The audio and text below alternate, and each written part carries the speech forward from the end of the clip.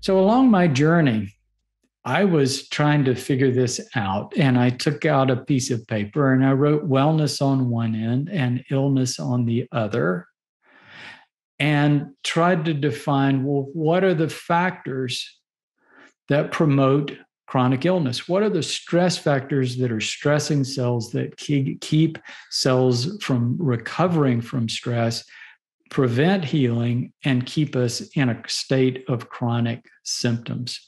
And all of these things have been proven by science. They weren't at the time when I was looking at this 15 years ago, but now we've got good evidence for all of these things. And so it really does help us. So, factors, big one, everybody knows. You eat bad food, and that's going to stress your cells. So, our cells are groomed for how our ancestors ate. And for hundreds of thousands of years, our ancestors ate a forage food diet. We've only been eating grains for about 10,000 years, and nothing in the way that we've been doing it for the past 100 years.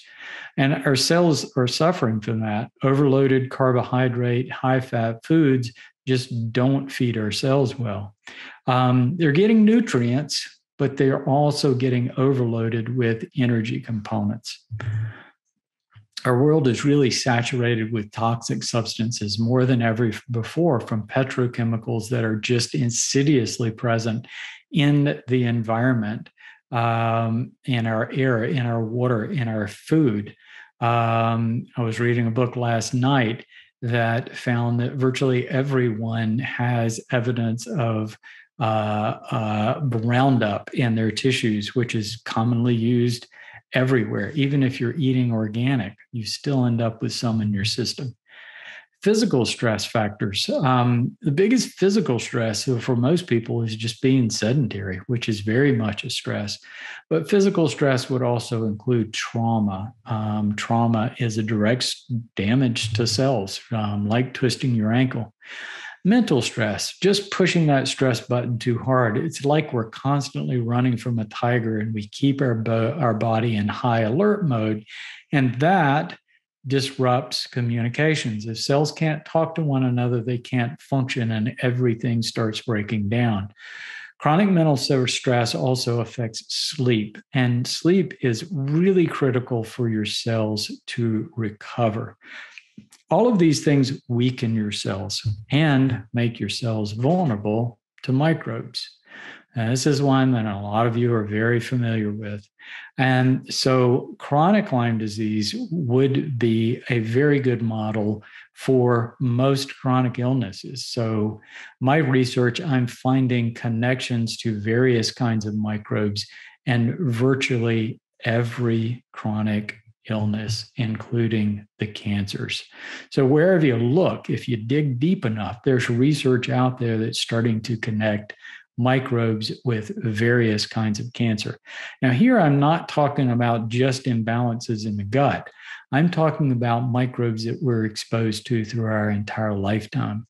And we all, a lot of us get tick bites, but everything that we're exposed to has the potential to end up being dormant in our tissues.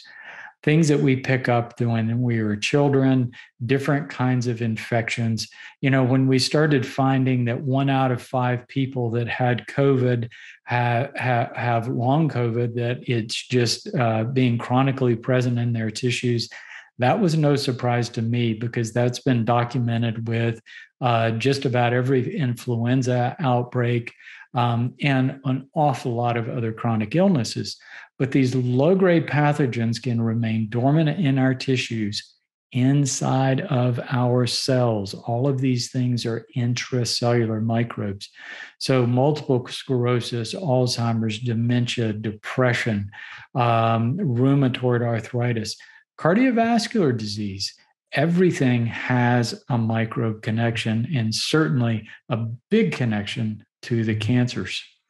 So it's there. So when you're looking at these illnesses that are commonly associated with aging, and you start looking at this whole thing, so when we go about life and we're eating bad food and we're exposed to toxins and we're doing these things that stress our cells chronically, that continual low grade stress, not sleeping enough, our cells are weakened, our cells become vulnerable.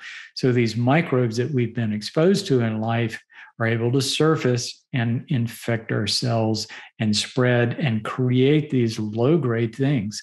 So it's not surprising when you look at things like chronic Lyme disease or fibromyalgia, there's a lot of overlap with virtually all other chronic illnesses with the symptoms.